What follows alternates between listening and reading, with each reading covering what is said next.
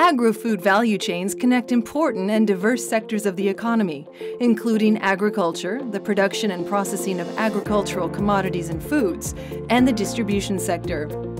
Agro-food value chains play an important role for economic growth, social and environmental well-being, as well as for the health of citizens. Modern agro-food value chains face many challenges. These include globalization, climate change, quickly evolving consumer preference, as well as organizational challenges. These challenges put a lot of pressure to increase quality on all actors of the value chain throughout all stages, from production, processing, and the distribution of food and agricultural products. The course Economics of Agro-Food Value Chains offers the necessary information and analytical tools to understand how agro-food value chains approach the challenge of providing high-quality food and agricultural products, while aiming to attain greater sustainability. Working in today's agro-food value chain requires a set of knowledge and skills to link economic theory with policy-relevant issues concerning competition and the provision of food quality by all actors along the agro-food value chains, from the farmers to the consumers. In this course, you'll learn about food and agricultural product quality and consumer value. You will also receive an introduction on how to conduct market research in this field.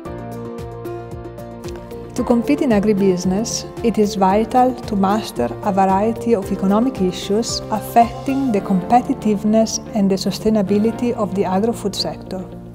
You will learn about product labeling, branding, and pricing strategies, as well as innovation.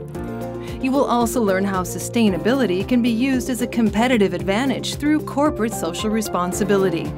In order to stay competitive, firms in the agro-food sector engage in relationships with their partners along the value chain. The type of relationship depends on many factors, including bargaining power, market power, and the long-term goals of the individual actor. You'll learn about different forms of coordination in the value chain, in particular with regard to the retailing and distribution sectors.